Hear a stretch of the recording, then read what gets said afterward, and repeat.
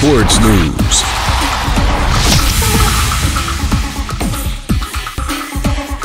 Raza, man of the match, 2 games in a row and 2 wins.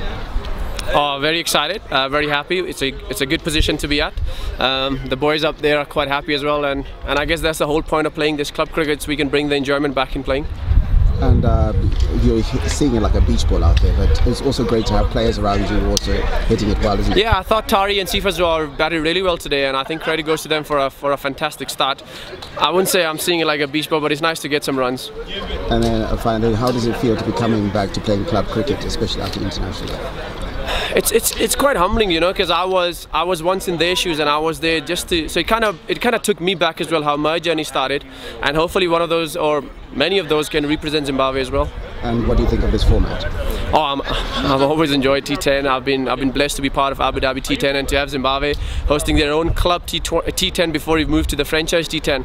Man, I can't be happy for Zimbabwe. All the best. Thank you very much.